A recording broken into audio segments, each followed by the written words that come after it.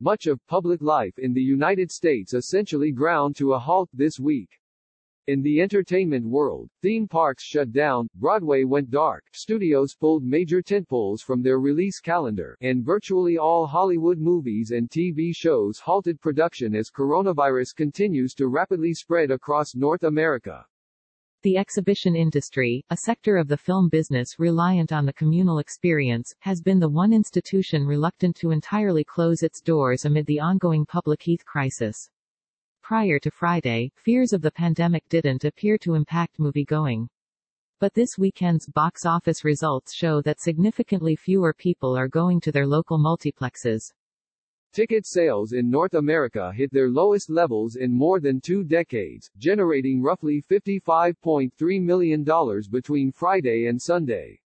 Box office numbers have not been this low since the September 15 to 17 weekend in 2000, when movie theaters brought in $54.5 million from holdovers including Keanu Reeves' psychological thriller, The Watcher, Bait with Jamie Foxx and cheerleading classic, Bring It On. Receipts dropped 45% from last weekend while only one movie, Disney Pixar's Onward, made more than $10 million over the 3-day stretch. The steep decline pushed the year-to-date box office down almost 9%, according to Comscore. Domestic revenues were inevitably going to plummet this weekend because AMC and Regal, two of the biggest movie theater chains, and several other circuits like Alamo Drafthouse and ArcLight, cut capacity in individual auditoriums by 50% to avoid crowding in wake of the pandemic. Reducing the amount of tickets sold per theater helped multiplexes comply with the Center for Disease Control and Prevention recommendations for social distancing.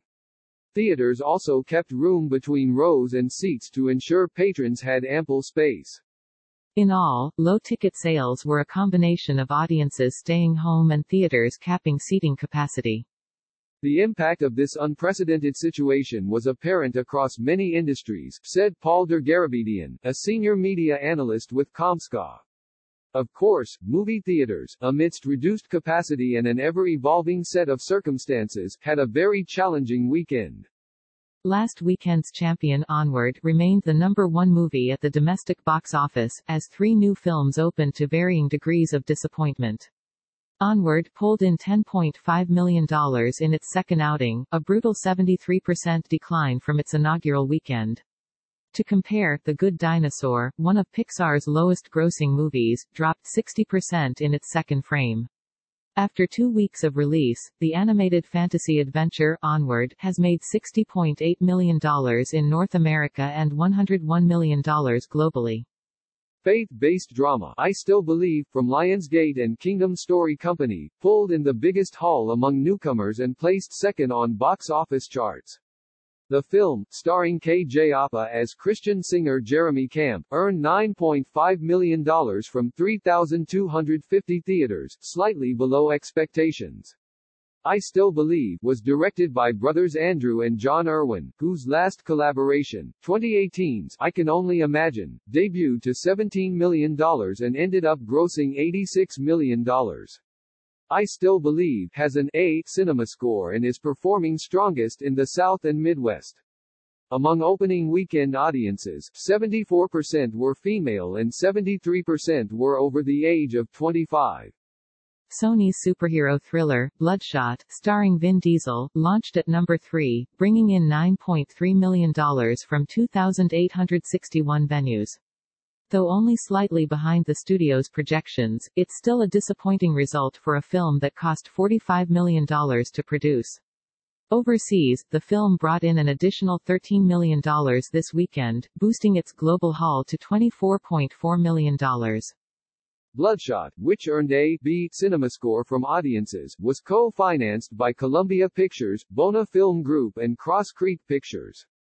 Diesel has had trouble attracting crowds to non-Fast and Furious endeavors, although in this case, the virus certainly didn't help draw ticket buyers. The Hunt, an R-rated political satire from Universal and Blumhouse, came in 5th place with $5.3 million from 3,028 locations, about half of what was expected heading into the weekend. It carries a $14 million price tag. The Hunt had been the subject of controversy since it was initially slated for last September. But Universal ended up canceling its release in wake of 3 mass shootings, as well as intense media scrutiny after President Donald Trump criticized it on Twitter. The film, meant to poke fun at the divide between red and blue states, follows elites who kidnap and prey on average Americans for sport. In an early trailer, those being hunted were referred to as deplorables. Universal then set a new release date and turned the turmoil into a marketing play, calling it the most talked about movie of the year that nobody has seen, yet. However, once moviegoers did watch The Hunt, they seemed somewhat apathetic. It has a C+ cinema score and a 54% average on Rotten Tomatoes.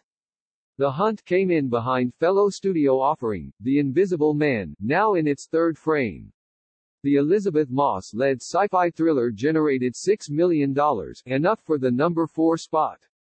So far, The Invisible Man has a cumulative tally of $64.4 million in the US and Canada and $122 million worldwide. Though most theaters in North America remain open to some degree, China, South Korea, Italy and other areas greatly impacted by coronavirus have either completely or partially have shuttered multiplexes for weeks. The mass closures have already resulted in billions of dollars in lost revenues. In light of concerns over coronavirus, exhibitors in the U.S. that stayed open for business took extra precautions to increase sanitation. That included sterilizing seats, arm rests and cup holders more frequently and disinfecting all hand contact surfaces during peak times.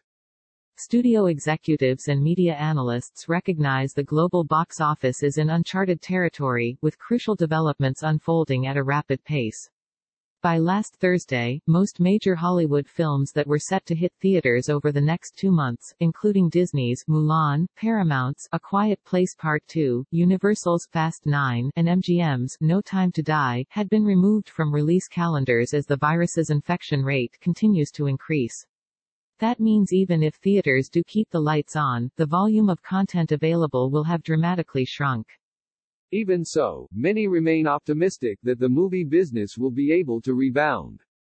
These are unique circumstances, said Jim Orr, Universal's president of domestic distribution. But without a doubt, we will get to the other side. The domestic box office will be back, just nobody has a real answer as to when.